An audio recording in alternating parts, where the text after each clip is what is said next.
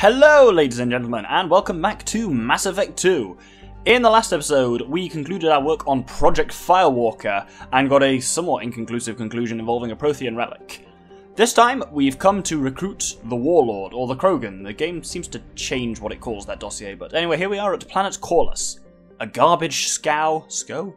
I don't know what that word is. A garbage scow with a climate was how one Citadel Council member described Korlus at the turn of the century, and ever since then the Korlus Tourist Bureau has been attempting to rebrand their planet.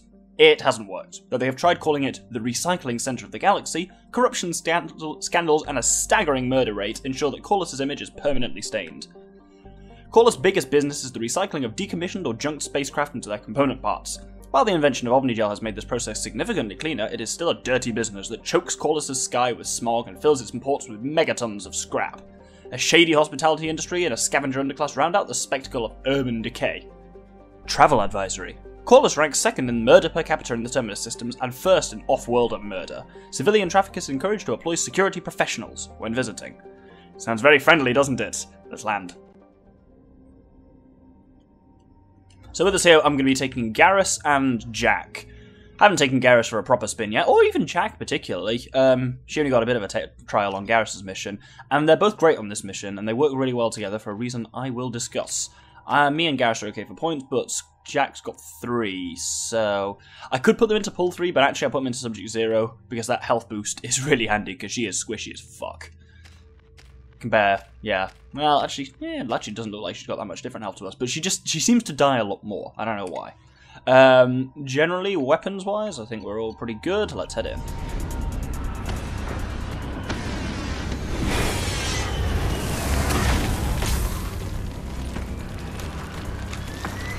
Dossier doesn't say if Okeer is on this planet by choice. Assume hostiles. There is only one measure of success. Kill or be killed. Loudspeakers. Someone likes the sound of their voice. Stay focused. We're looking for a krogan warlord. Oh, that's so cool up ahead, seeing a giant, looks like a Quarian ship going past. Because there's just loads of ships in orbit around this planet because they're just left there waiting to be scrapped. It's a really cool concept, just this planet-sized scrap heap. As you can see, there's someone broadcasting on the loudspeaker a lot of angry, shouty propaganda. I'm sure that'll become important as we go forward. I'm going to set up my weapons in a slightly different configuration to usual. I'm going to have my sniper as ever on disruptor ammo, but I'm going to have my pistol on cryo ammo, which it already is, brilliant. And I'm going to have my machine pistol, which I never use. I'll put that on cryo ammo anyway. I want to give cryo ammo a fair shot, because I've researched it a little bit, and I want to see if it's useful. So the plan is, I'm basically going to use the pistol as a kind of almost shotgun of just a kind of heavy blasting cryo weapon, because I don't want to rely on my sniper quite as much, especially because there is a lot of quite close quarters here, and obviously my sniper rifle is ass when it comes to that. Anyway, with those mercenaries taken care of, there's a wounded one here. Let's talk to him. Shit! I won't stop bleeding. I'm gonna... Son of a bitch. Doesn't look that bad, actually. He doesn't need to know that. I knew it wasn't berserkers. Not at range. You're mercs or Alliance. I'm not telling you anything. I've got a nice application of metagel ready to go. But if you'd rather I just keep walking. Son of a bitch. I don't know anything. I just shoot the overflow from the labs. The old Krogan up there, he's really been cleaning house lately. Jador hired him to make her an army, but the Krogan he creates are insane. So we use them for live ammo training. It's all crap. I don't get paid enough to goddamn bleed out. Outpost 4, Jador wants us to move. We need coordinates on that Krogan pack. What's he talking about? Jador runs a Blue Suns outlier, and she's making Krogan for an army. But they all come out crazy, tough as hell, but just insane. Wow. Is that worth the crazy money it would cost? I don't know. I just point and shoot and bank my credits. Maybe there's something better in the labs. Once your friend's gone. Understand? Patrol? The last group dispersed. Lost sight 5 minutes ago. Dispersed? Jador will be pissed. She wanted a show. You asked for a report, you got it. Dispersed. Understood. Returning to the labs. There. You see? I'm helping. Have you seen Okeer? Does he know about all this? We can't go in the labs, but everyone sees what happens when the Krogan come out. I've shot hundreds. They're crazy, mindless. Anyone up there, they know what's going on. Is Jador's lab heavily guarded? There are big guns to keep ships away. We're not outfitted to fight goddamn commandos. If you start limping now, you might find a shady spot before you bleed out. Shit. Oh, shit. Oh. Funny. I thought so. Come on. Our warlord is somewhere in Jador's lab. Training is part of your contract. Failure to perform means liquidation, legal and otherwise. So, Jador is speaking of the loudspeaker, and here indeed is. Oh, I think people have been shot up ahead, but here is one of the kind of lab-grown krogan. Stay sharp. And they appear to be. So, based on the sounds of it, Dr. Okeer, who we're here to get for our team, is producing these lab-grown... Whoopsie daisy. Producing these lab-grown krogan for a Blue Suns leader called Jador, but they aren't working properly. They're coming out mental. So, that could be interesting when we get here. This mission is mostly combat-based kind of stuff, hence why Garrus is a brilliant choice, and... oh, shitbags. Well, I will show you why Garrus and Jack work so well together. Observe, if we use pull with Jack on this... oh, well, of course he cocked it up. Garrus, what weapon you want? Oh, you're on your assault rifle, that's why. Usually they're a fantastic combination, because if you throw them up into the air with Jack, you can then have Garrus just ping them out of the air himself. Have we used Garrus on the mission yet? Yes, we have. Sorry, beginning of a new recording session. It's been a while since the last one, so... I couldn't remember if we'd shown up concussive shot and stuff like that. Ooh, these guys up here are rhyme. I was going to say ripe for an arc projecting, but I've actually not got that many arcs left anyway. Well, it looks like it's sniper time. For a change, it's always sniper time. Ah, there's a heavy over there. Oh no, he's not a heavy. Where's the heavy? You're the heavy. Wonderful. That sounds like Garrus is using concussive blast. So let's have Jack lift this guy up. And look at that. The moment he's in the air, Garrus takes him out with the sniper. He's very good at that. And that makes anyone who's got pull a great combination with anyone who has a sniper. For now, our only options for pull are Jack and Jacob. But Jack's more fun because she's got more biotic options. Jacob's a bit tougher, but Jack's not exactly bad at all. Right, my sniper's running low, so I'm going to switch to the pistol a bit, especially because we're going into kind of a closer region while I regenerate health for my... ammunition for my sniper. So, there's a Krogan here, and he's fighting up at them. So we'll join in him, I think. Join in with him. See, this pistol, over long distances, is actually really accurate. Oh, I broke that guy. And if I freeze that guy, then other people can just take care of him. Same with this dude. I think, yeah, I should use the pistol a little bit more, because I tend to just use... oh, shit. Well, I used AI hacking on that guy. That didn't do anything. Because I tend to use the sniper quite a lot and then run out of ammunition on it. Anyway, with that done, we can talk to tank-grown Krogan.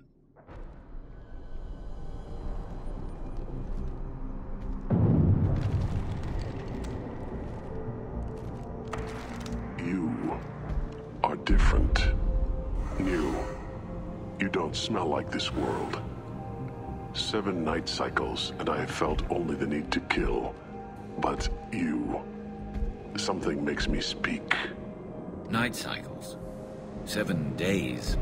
They must breed them full size, ready to kill. Not much improvement over regular mercs if they need training. Bred to kill. No. I kill because my blood and bone tell me to. But it's not why I was flushed from Glass Mother. Survival is what I hear in my head. Against the enemy that threatens all my kind. But I failed, even before waking. That is what the voice in the water said. That is why I wait here. How can you speak if you're only a week old? There was a scratching sound in my head, and it became the voice. It taught things I would need. Walking, talking, hitting, shooting. Then the voice said I was not perfect, and the teaching stopped. And now I am here. It was taught enough to be judged. We still don't know what the goal was, though. I don't know, but I am not perfect. Okeer's voice? Did he speak to you while you were in your tank? I heard the voice, not like now, with ears. Inside. I called it Father. It like that, but it was disappointed. I'm not what it needs me to be.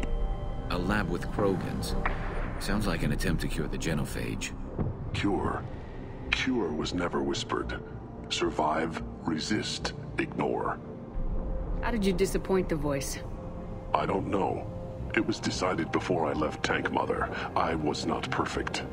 That merc said these guys go crazy. I don't know of that, but I'm not perfect.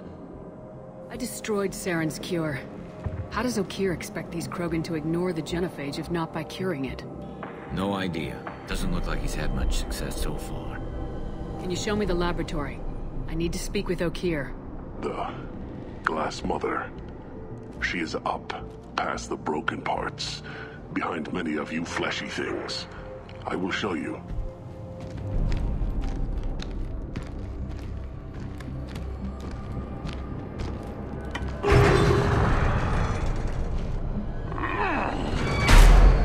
Glad he's friendly.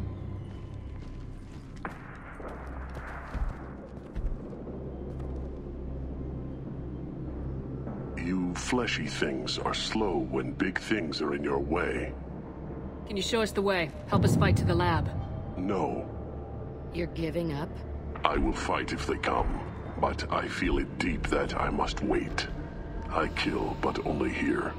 I am not perfect, but I have purpose. I must wait until called, released.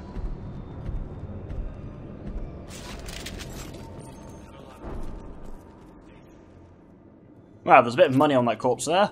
That gives you quite a lot to think about there. Oh, they're all free. That can't be a particularly great thing. Can you knock that guy over, Garrus? Thank you. That's the amount. Concussive shot if it knocks enemies onto the ground, and gives you kind of a bit of time to think. That's what a lot of combat seems to be in this game, is just at least incapacitating every enemy with something. Oh, here we go. So, here's more of the Krogan Berserkers, and unlike that last one, these are not friendly. So they have armor and then health like any standard Krogan, so my Incinerate power will be particularly useful here. Garrus and Jack are not great once their armor's up, but once it's down, they can do whatever. Oh, that was interesting. And we'll fight a fair few of them here. But yeah. The subtitles made it look like she was talking, but she wasn't. I should burn through his armor quickly. Then once the armor's down, at least then I can do shit to him. Ooh, that helped. Oh, did he? Oh, I thought he went off the edge. That would have been hilarious. But yeah, it's interesting, the idea of the kind of... It gives you something to think about with the lab-grown Krogan, that they have been judged as not perfect. Okeer wants them to be perfect for something. Killing, apparently, isn't what he wants perfection in, so... Yeah, let's have a little think about that on the way over there. Wow, our Incinerate gets through almost all of its armor in one. That's fantastic. Knock him over, please, Garrus. Thank you. Wonderful.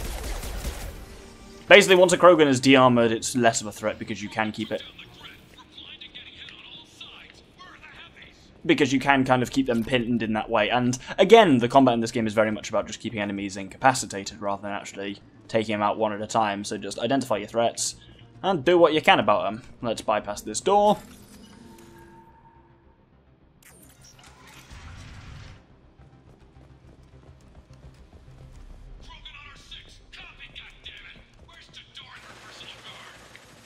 And we've got a few things here. We have got a... Where has it gone? Special sniper rifle. So that's sniper rifle damage for us. And there's also some power cells, which is wonderful. And what time are we on? Only 15 minutes. I was going to hold the episode here, but that seems a little short. So let's proceed on a little bit. I was going to go up and just like punch that guy in the back, but it looks like they kind of took him out for me. I'm actually, I'm quite enjoying using this cryo pistol.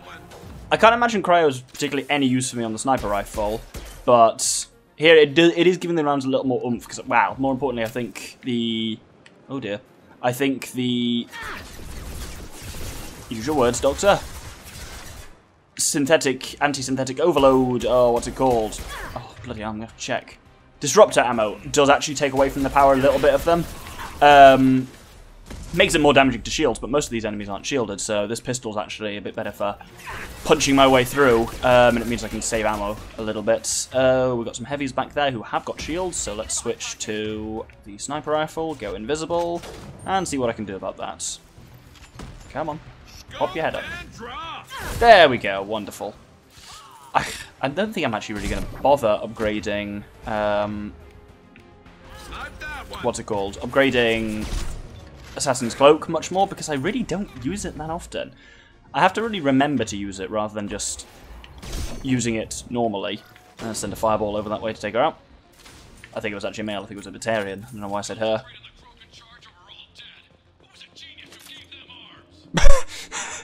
I assume that means who gave them arms as in, like, who gave them weapons, but I absolutely interpreted it in my head as, like, who gave them arms as in, like, limbs.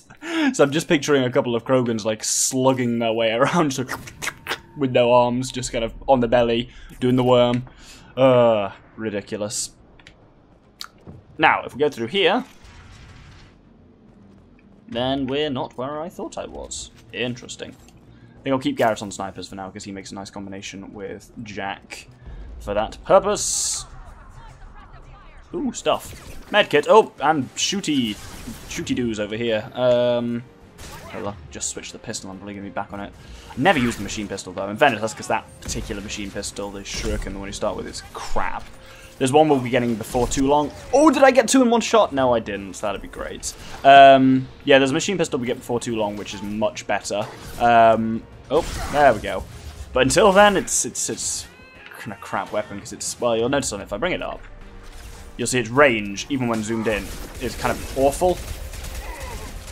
And it's slower than the actual pistol. Though allegedly a machine pistol, if I just actually press the button to fire the pistol, as in, like, not hold it and kind of go, it's almost as fast and lays down damage as fast and more accurately. So yeah, not a great weapon exactly. Let's overload that guy with Garrus, because he's got shields. Ooh, overload specialist, wonderful.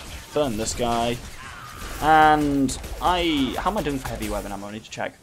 See, that's nice about the cryo stuff. I can just kind of freeze them in place there, which is handy. Oh, I got the incineration on them slightly too slow. I thought that would have been fantastic. Boink! Oh, okay. Wow, that really didn't work. I was hoping I'd, like, shatter him.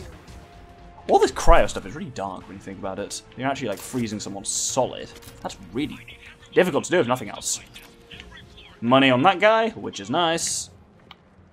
And, oh, this bit can be a bit interesting, so I'm going to bring up my arc projector, because there are a fair few of you around the corner here. Let's start by taking out these guys. Oh, I thought there were more of them. Oh, now they're bringing up the more ones. Great, that was a bit of a waste of an arc, if I'm honest. I think this is the nice thing about my new pistol system now, as well, as it means... Oh, balls. It means that... Oh, I hacked him as well, for God's sake. Because I got one set to one trigger and the other to the other, well, like the bumper buttons. I keep accidentally pressing the wrong one. But yeah, it means I can kind of build up sniper ammo whilst fighting with the pistol. Because the pistol doesn't seem to ever really run out of ammo. Take out those heavies at the back. That's always something I find vaguely ridiculous. Literally every time you fire up Infiltrator's Cloak, the moment you fire out, someone goes, "Target lost," or "I can't see him," or something like that, and it just feels a little bit silly. Are we good? Is there still a heavy back there? There is. I think I'm invisible. Yep, so that's great. My hotkeys do work while I'm in the scope. I think we're good here. We better be good, because I'm out of sniper rifle ammo.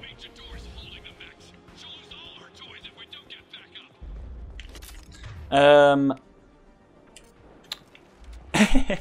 an idiot. Earlier when I was saying, like, oh, I was going to end at this area, but we're a bit too, it's a bit too early.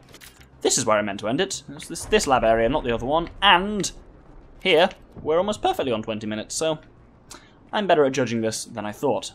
Just got to actually read my notes. So, thank you very much for watching. Ooh, it's looking grim out there. We've come to the very ugly planet of Korlus. In search of Okeer. He's growing krogan. It's not great. It's a bit of a war zone. Hope you join me next time when we're going to go in search of Okeer properly. Thank you very much, and good day.